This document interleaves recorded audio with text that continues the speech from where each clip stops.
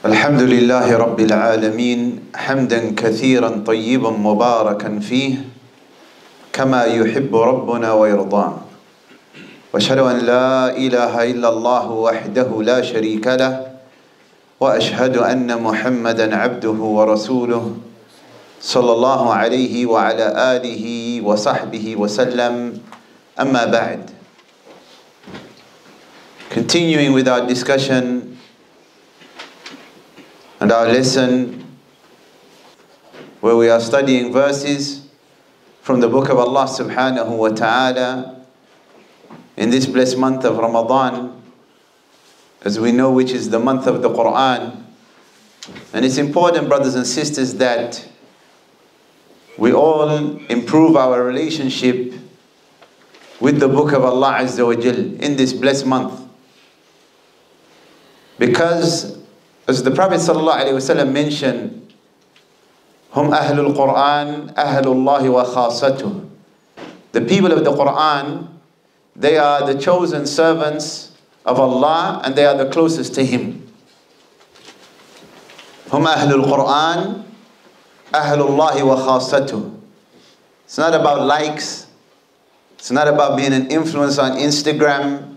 It's about being from the people that Allah subhanahu wa ta'ala has selected and the people that are closest to Allah Azza wa Jal. These are the people that by the will of Allah Azza wa Jal will be able to influence others and make real change. Not just change on social media for a video or a picture.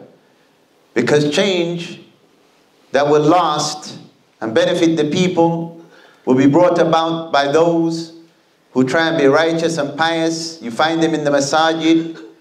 You find them, alhamdulillah, building communities. You find them in positive things, not just when there's an opportunity for a selfie. Other than that, هذا لا ينفع ولا يغني من جوع. And today we were going to discuss a topic that we have deliberately delayed until tomorrow. Inshallah ta'ala, we will discuss that tomorrow. But today, after some of the events that have transpired here in Philadelphia this morning, early in the morning, a 15-year-old boy was killed walking to school. And sadly, many of us are desensitized to these type of incidents and occurrences. This is not normal. This is something that is normally connected and associated to a war zone. This is something that causes trauma and something that will detrimentally affect everyone, not just those who are harmed directly by the violence. So today, alhamdulillah, for this lesson we will discuss a verse in the Qur'an that deals with this topic of murder and killing. Because, the killing has to stop, and likewise this wave of senseless violence. And how do we stop it? Us as Muslims, every Muslim who believes in Allah Azza wa Jal and the last day knows that they have to change themselves first,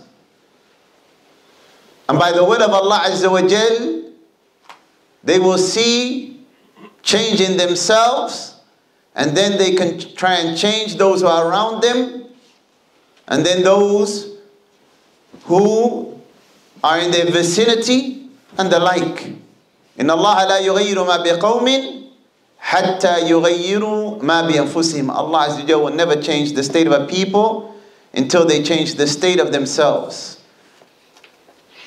And that change, again, nu'akkid, we emphasize, it will be brought about by the people that Allah Azza wa Jal has chosen and selected. Those people that try and be upright and examples in the correct way, the way that Allah legislated. And the verse that we will discuss today is Surah Al-Ma'idah. Surah Al-Ma'idah, verse number 32. Allah subhanahu wa ta'ala, He said, من أجل ذلك كتبنا على بني إسرائيل أنه من قتل نفسا بغير نفس أو فساد في الأرض فكأنما قتل الناس جميعا ومن أحياها فكأنما أحيا الناس جميعا ولقد جاءتهم رسلنا بالبينات ثم إن كثيرا منهم بعد ذلك في الأرض لمسرفون. Allah said, Azza wa Jal, Surah Al-Ma'idah, verse number 32, that for this reason we ordain for the children of Israel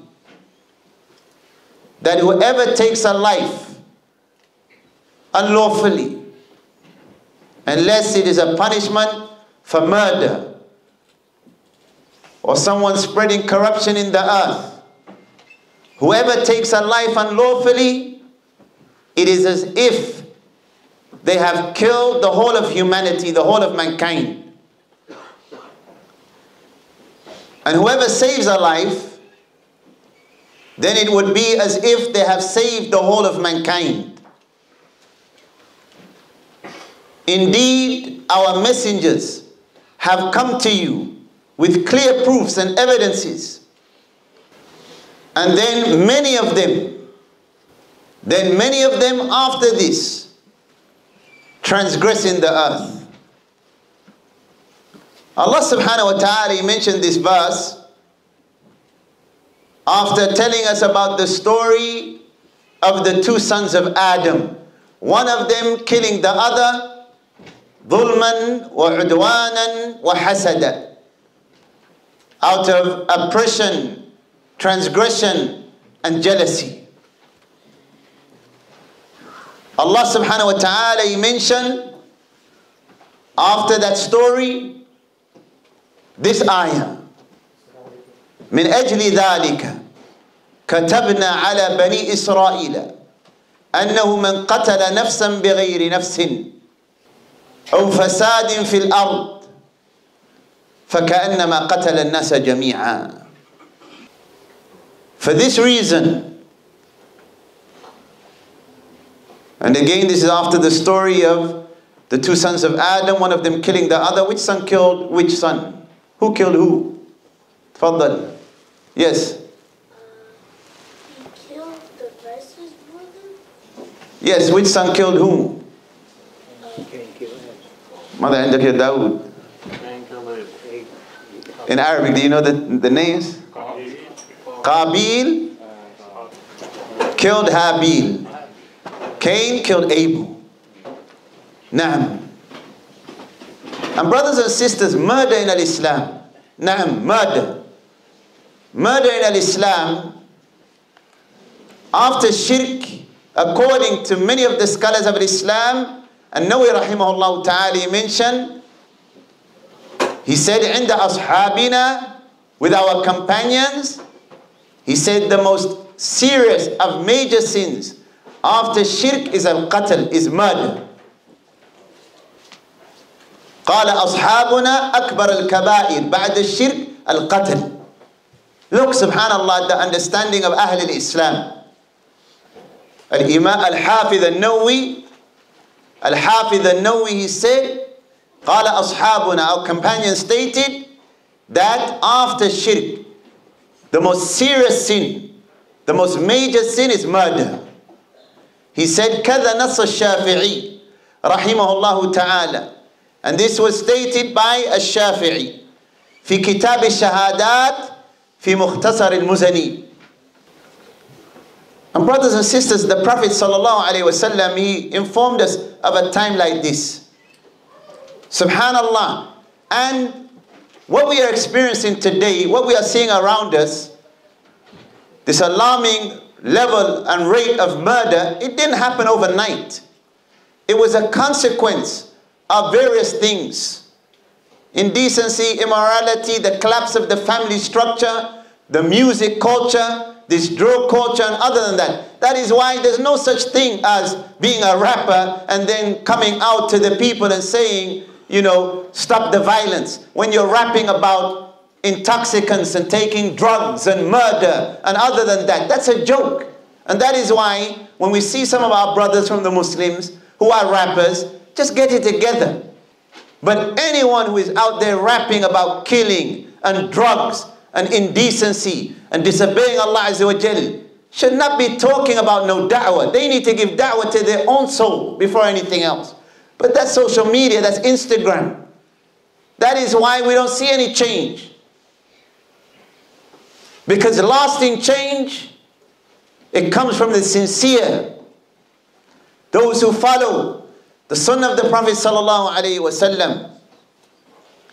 The Prophet sallallahu alaihi wasallam, he told us, and subhanallah, killing has reached such a level that we find children killing parents in the news.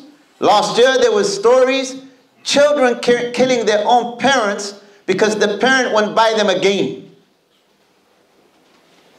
for the PlayStation or the Xbox. Stories of parents killing their own children. Yesterday, there was a killing in a school. And today in Philadelphia, we had an incident where a 15-year-old boy was killed walking to school. We know, Ikhwan, we do not believe that demonstration is a way to bring about rectification. That's clear. But where are the people in arms demonstrating now? And again, this is not a correct way. But when we had the incident in Minnesota, when it was political, look at the actions of the people after that. Children being killed in our neighborhoods. Some of the children are our family members. And no one's saying anything because it's not political. Again, that's how desensitized we have become. The Prophet ﷺ, he said, وَالَّذِي نَفْسِي بِيَدِهِ, I swear by him in whose hand is my soul. لَا تَذْهَبُ الدُّنْيَا حَتَّى يَأْتِيَ عَلَى النَّاسِ يَوْمٍ. He said, this world will not come to an end. This world, it will not come to an end until a day comes. What is that day? He said, حَتَّى يَأْتِيَ يَوْمٌ لَا يَدْرِ الْقَاتِلْ فِيمَا قَتَلَ وَلَا الْمَقْتُولْ فِيمَا قُتِلْ. This world will not end until a day comes where the killer does not know why they've killed. Nor the one who has been murdered, they do not know why they have been murdered. That's like today. We have children killing, and if you were to sit with them and try and get to the bottom of it, there's not even a reason for it. It started over a comment or a look, or it started, and many of them were friends. Many of them are from the same area. And that is why in the Qur'an, Allah subhanahu wa ta'ala described murder as being what? هَذَا مِنْ عَمَلِ الشَّيْطَانِ. This is from the act of the devil. He described murder as being from the work of the devil. هَذَا مِنْ عَمَلِ الشَّيْطَانِ. Because it's the devil. Look, it starts off a particular area of the city, they're together against another area of the city. Then shaitan divides even that area into streets. And then those streets will divide further. And it keeps dividing until everyone is killing everyone. But we don't know why we're killing everyone. You're killing your friends, your brothers. The Prophet ﷺ, he was asked, قِيلَ وَكَيْفَ ذَلِكَ? How's this? How could this occur? Where a person kills someone and he doesn't know why he's killed them. Or the one who was being killed don't know why they're being killed. He said, al-harj, because there will be massacre and prevalent killing, like the time that we're living now. Massacres, killings all around us. And he said, sallallahu alayhi wa sallam, al-qatil wal-maqtul fin-nar. The killer and the killed, they're both in the hellfire. The murderer and the one who was being murdered, they're in the fire. Somebody might say, why the one who was being killed? Now, that's when the one who was being killed had the intention to kill and murder the one who was trying to kill him, not the innocent bystander. Because there comes in another hadith The Prophet ﷺ, he said, إِذَا الْتَقَى الْمُسْلِمَانِ بِسَيْفَيْهِمَا فَالْقَاتِلُ وَالْمَقْتُولُ فِي النَّارِ. He said, if two Muslims, they fight against one another with their swords, the killer and the killed are in the hellfire. So they said, O Messenger of Allah, هذا القاتل, we understand the killer is in the hellfire. فَمَا بَالِ الْمَقْتُولُ, why the one who was killed, the one who was being murdered, how is he in the fire? He said, إِنَّهُ كَانَ حَرِيصًا عَلَى قَتْلِ صَاحِبِهِ, because he had the intention to kill his companion. That's in that scenario. That is in that scenario. Murder, brothers and sisters, look. Now, the Prophet ﷺ, hadith Anas, the Prophet was asked about the most serious and severe major sins. He said, الشرك بالله والقتل. He said, shirk, associating partners with Allah, that's the most severe and serious and the greatest of sins. And then he said, murder. And he mentioned from as-sab' al-mubiqat, the 7 destructive sins, taking the life of the person unlawfully. That is why the Muslim that fears Allah Azza wa Jal, that is why the children, if some of them are Muslims who are involved in this, part of this, what is taking place, they have not been nurtured and raised and educated correctly. Because if someone is nurtured and raised and educated from a young age about the gravity of killing and how serious killing is, a murder, and how great a sin it is in Islam, and the punishment in this world, and the punishment in the akhirah, then they would conduct themselves in an appropriate fashion. That is why, again, one of the measures to prevent this madness is to make sure our children are at the masjid, being educated, learning the Qur'an, praying in the Masjid, imitating the righteous, not trying to be the next drill rapper, not involved in any of that. And Allah Azza wa Jalla said in this verse, من أجل ذلك كتبنا على بني إسرائيل أنه من قتل نفسا بغير نفس أو فساد في الأرض فكأنما قتل الناس جميعا. For this reason, we have ordained.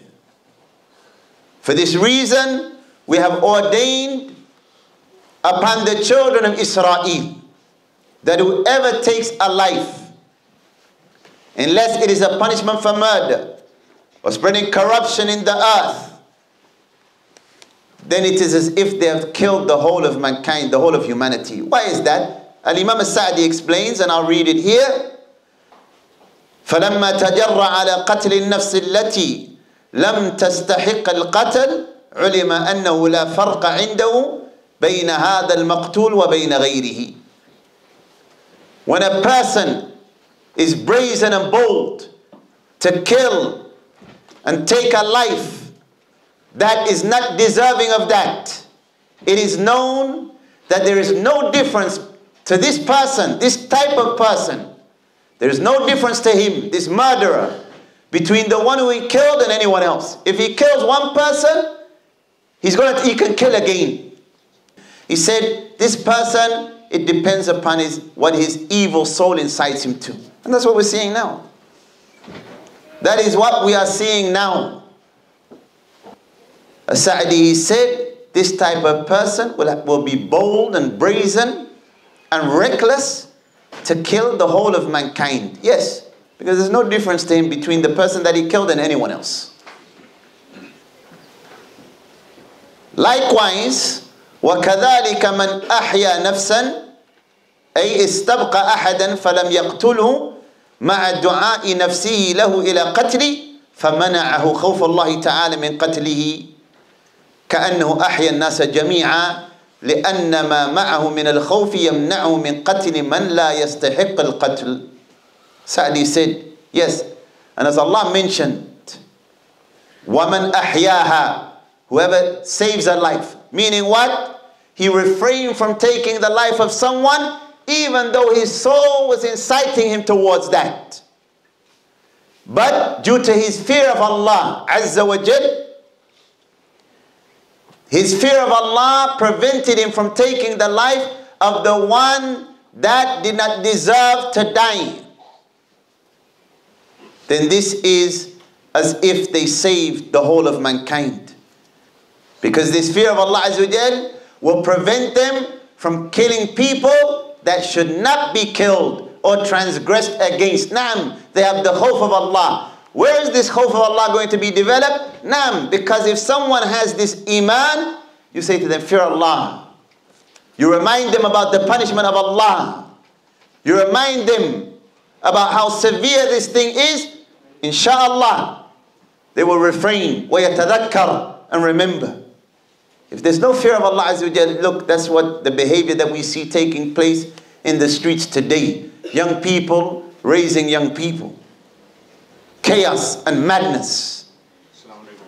And again, all of us have an interest in what is taking place. Why? Because many of us have children. Many of us have children. And even those who do not have children have families. And even those who do not have families, naam, should want good for society. Because when we see that children 15 years of age and younger are being killed going to school, this should not sit right with any of us. And some people, Habidakumullah, they have a defeatist mentality. They say, you know, these children, they're not going to listen. Some people, they say, these children, they are not going to listen. How do you know? Allah guides, not us, not me, not you. Perhaps that word that you shared with that person because you are aware of it. Because sadly, one of the problems that we have in this city, you have many people, they got 1 foot in, 1 foot out. They're pretending that they're against it, but in reality, some of them are instigating and enjoying it from the sidelines. And that is why I've said on numerous occasions, the only people that can stop this are those who have no stake in it. They're not into any drugs, they're not into no streets, they have nothing to do with it, and they're the people in the Masjid of Allah Azza wa Jal, and they are al-mu'minun, as we mentioned at the beginning. They are the people of the Qur'an, ahlullahi wa khasatuh, the chosen servants of Allah and those who are closest to Allah. Why? Because they only want good for the people. They don't have 1 foot in, 1 foot out. They're not, you know, selling drugs and then coming on television and saying this violence is terrible, and they're the drug dealer. Or they're the ones instigating. So many of us, we know people. You never know that one word. No, you need to fear Allah. You need to get it together. You're ruining people's lives. You're going to end up dead or in prison. That one word may prevent something. You don't know. You don't know the strength of a word if Allah blesses it. Likewise, even if it doesn't stop it, it may limit it. And even if it doesn't limit it, you fulfill the duty that Allah placed upon you. Naam, and if all of us had this mentality, ikhwan, and again, you can't wait. If people are waiting for just the police were there on Germantown Avenue when the various killings took place. Same issues that the police are right there in front of what's taking place. That's not going to change anything. And again, we said the companions of the Messenger of Allah sallallahu alaihi wasallam, they changed the earth. And it's crazy that some people, they're so reckless with their life, they're willing to throw away their life for drugs. They're willing to throw away their life for their reputation. They're willing to throw away their life for a gang. But when it comes to, for the sake of Allah, what, you don't have the courage to make a change, to stand and say, listen, you can't be on this corner. Listen, I'm not going to allow this to happen. Now, if a person is harmed in that way, and they are killed, for example, someone says, listen, I'm not going to allow anyone to do anything to this child, and that person, and they're defending the child, narju. That person may be a shaheed, by the way, insha'Allah, a martyr. Life is precious.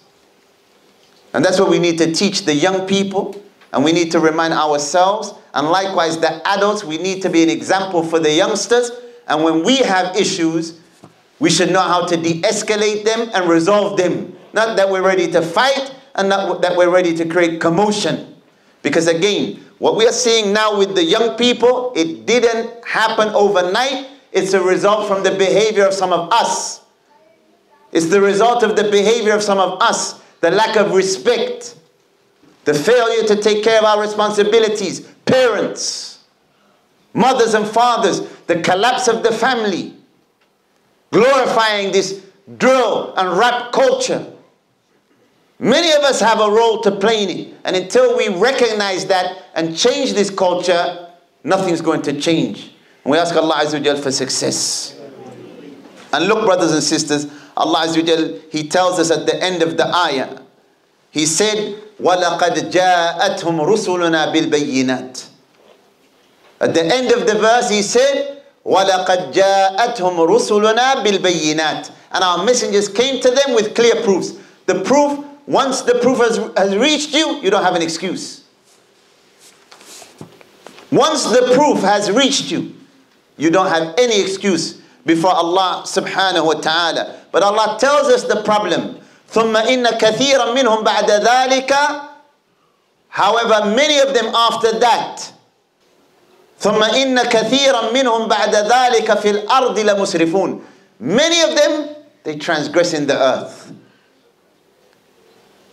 And brothers and sisters, in the next ayah, which we don't have time to explain, Allah Azza wa Jalla mentions the punishment for those who want to turn a blind eye and turn away from the reminder that came to them, and they want to go around killing people. If they were in Muslim countries, Allah Azza wa Jalla informs us how they would be dealt with. And that's why there needs to be penalties, and there needs to be punishments that are proportionate to the crime. And that's why some of these people, it's insanity.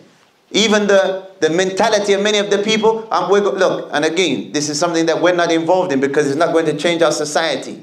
But some people say, oh, we're going to vote this person in, into office. And they're voting people in because they're soft on crime. So you voted and elected this person into office because he's soft on crime, and now you're crying because people are getting killed? That's what you chose. You chose this with your own hands. And then people are on TV crying, wondering, why are we in this state? You voted for him because he's soft on crime. So now when people are getting killed and robbed and carjacked, are you still talking about defund the police? When someone comes into your house and tries to kill you or tries to steal your belongings, are you going to be talking about defund the police and being soft on crime? That is why, brothers and sisters, this is the solution. Again, it's based upon revelation, and it goes in accordance to logic. It's common sense. We ask Allah subhanahu wa ta'ala to change the state of our communities. And may Allah Azza wa Jalla protect us from any evil. Wa subhanaka Allahumma bihamdika ashhadu an